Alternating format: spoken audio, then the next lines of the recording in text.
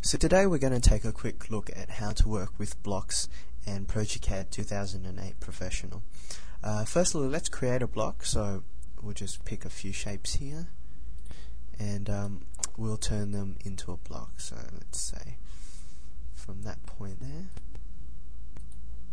Alright, something very simple, not too difficult. Alright, so we'll just trim that shape down so that it looks a bit better. There we are. Okay, now to create a shape in progeCAD, you simply use this tool here called Make Block.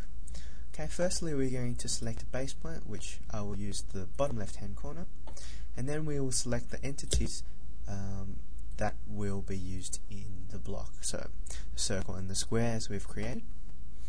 Okay, then we will give the block a name. So let's call this one block 2. And that's it. There you have it. A block in progeCAD. Now if you have a look here in this window, this will give you the block properties, the block name, angle of rotation, and different type of scale settings we've used. So it's very simple to create a block. Now what we'll do is we will insert a block that we've created previously. So here, above the make command is the insert block command. So from that we'll select the first block we've created. Now after that it will give you a few options, one concerning positioning and one concerning multiple copies or arraying of the block. Firstly, let's look at the positioning. So we can manually specify the position and also whether or not to explode the block once we've inserted it into the job. But for this, I'll tick the box and we will do it manually. Then also you've got the multiple block command, which allows you to add copies in. For the purposes of this exercise, we'll just insert the one block. So click insert, and here we have the block that we created earlier. Now it'll ask you for the insertion point, as you can see in the command bar. So we will snap that to the top right hand corner there, and also the scale factor. Now if you don't want to change anything, all you have to do is hit enter here a few times, firstly for the X and for the Y, and it will keep the block the way that it was created. So let's go ahead and do that. Okay, now if we zoom out a bit, there we go. On the bottom here is the block that we created from a couple of entities that we drew, and the one on the top right here is one that we inserted from an earlier job.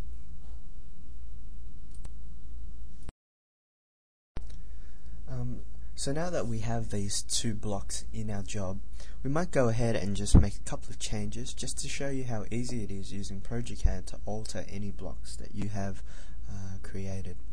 Firstly, let's just say, for example, we'd like to add another circle over here and balance this odd looking shape out. So there we go, let's put in another circle. Again, let's do some trimming. Oops.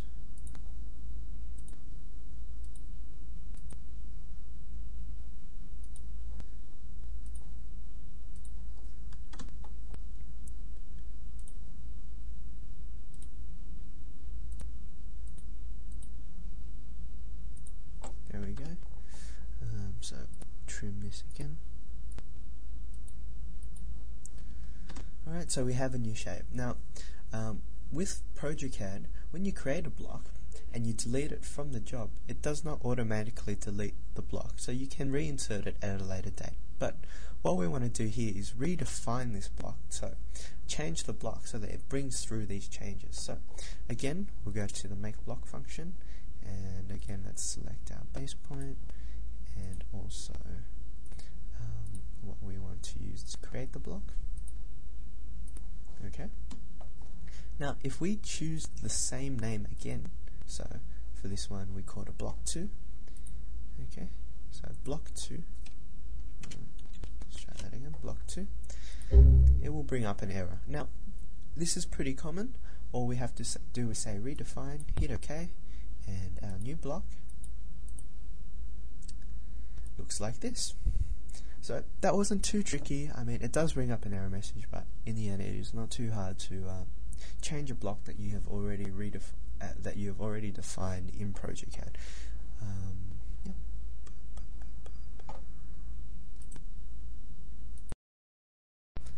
Another great feature to do with blocks in progeCAD Professional is the AOE Library.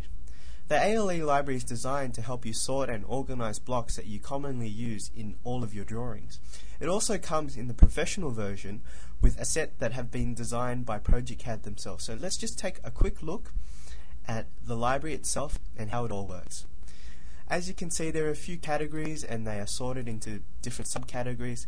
Basically, it will have everything you need to speed up the design of your drawing. So to quickly insert something, let's just say this one here, all we have to do is hit the insert button and it will prompt us on where we would like to place it.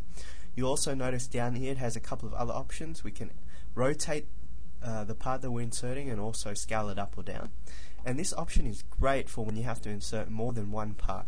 So let's just untick this so that we can see exactly how it works. If we hit insert here, there you go, there's the part there, and that's it, all done.